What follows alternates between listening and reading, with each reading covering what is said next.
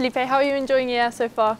Great. It's been, regardless the weather, it's been like a really very interesting 3 days with very talented designers, like a great photographer contestants, and it's just been very good.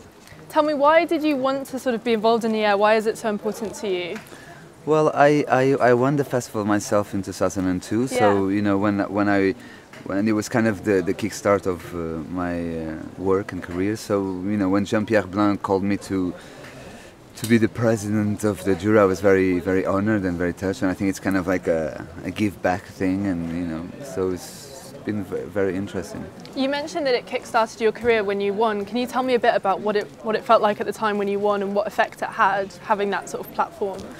Well, I think it's kind of like a recognition from the industry, and I think it is a confident boost. It's a lot of great people that you meet here that help me afterwards. You can press, buyers, or institutional. So it's kind of it's always been kind of like, I think it's the oldest and one of them more important of this sort. So it's kind of like open doors in a way.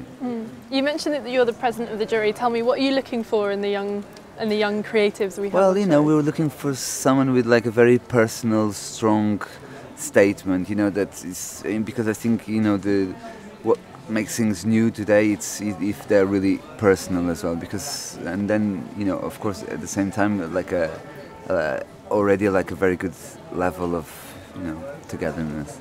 Do you think there's enough support around for young designers at the moment? Is that why something like Hyères is so unique, because it's giving them access to these amazing I think there's more and more content, and then there's more and more things. So that's quite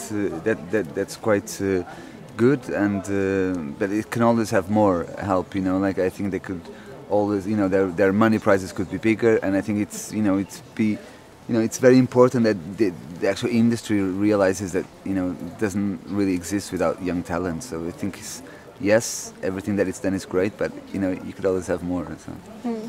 And one last thing, I know you're busy, but I want to ask you a bit about the geographic diversity that we have here, because that's really unique. I think that you've got designers from China to Canada to places in Europe.